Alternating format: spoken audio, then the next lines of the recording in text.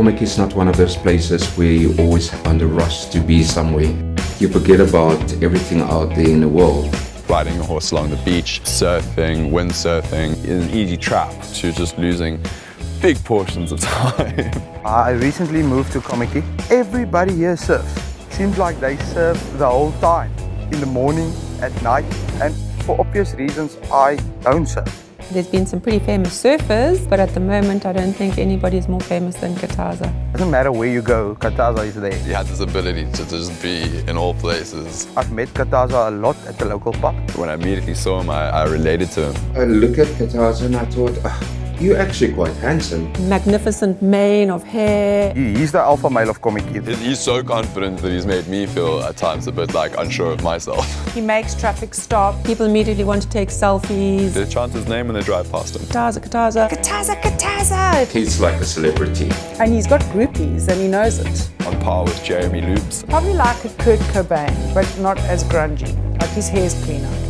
In Kataza's travels, I mean, he hasn't really worried about whose property he happens to be on. This oak just breaks into Pollsmoor prison. This is actually the most hectic and gnarly places that you can be. It's a high security prison. This is where all the gangsters and murderers are kept. Straight up, I get scared driving past Pollsmoor.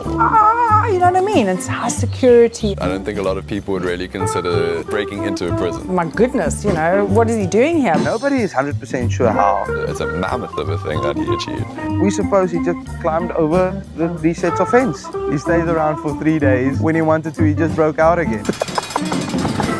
Kataza has been criminalized for behaviors that are just inherent to him. I remember the day that Kataza disappeared. He was still here the one day, and the next day he was just gone. It was something that shocked many people. Never ever would not see Kataza with his family. How it even, sort of managed to come to play was just simply because we didn't think it would happen. It was only on day 4 that we discovered that Kataza had actually been forcibly removed.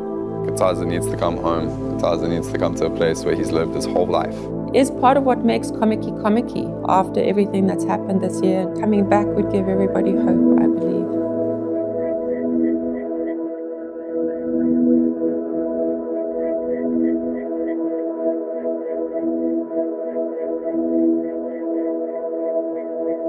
He was caught and collared, and after being held in a holding facility, let loose in the Tukai area. For residents of Kommetjie, the happy ending will be if he reunites with his troop.